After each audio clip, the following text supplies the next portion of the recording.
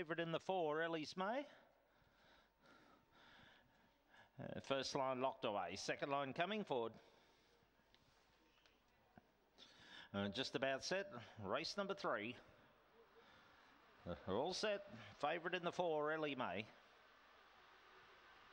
Set racing, Ellie May only about midfield away. Blind Vision got out well enough, collided then with Disgracefully, and getting around the outside, Lonnie's Banjo took up the running, but it's held out now by Gonna Do Vice. Plenty of changes, Gonna Do Vice in front. Lonnie's Banjo looked back to the inside, behind them was Blind Vision. About 4 lengths away, Ellie May, another gap in the field back then to Minty Tralee, followed by Lil's Boy and Disgracefully. Around the corner, Lonnie's Banjo in front. Gonna Do Vice trying to rally again. Lonnie's Banjo in front into the straight, coming after them, but Lonnie's Banjo still wins the complete. Blind Vision got up for second. Behind them would have been Gonna Do Vice, then Ellie May. A long gap back in the field would have been Minnie Tralee, Disgracefully and Lil's Boy, and the time about 30.60.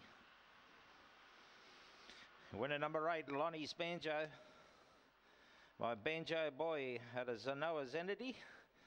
It's owned by the GDJ Syndicate and trained by Robert Ingham of Tomingley. Second will go to the 3, Blind Vision, Jarvis Bale, 5 Sins, Alan Ivers, Swan Bay. And third of the 6, Gonna Do Vice, Barsha Bale, Moonshine Shadow for Neil Hudson of Dubbo. 8, 3, 6 and 4, 1.5 by a neck, 30.63 the time.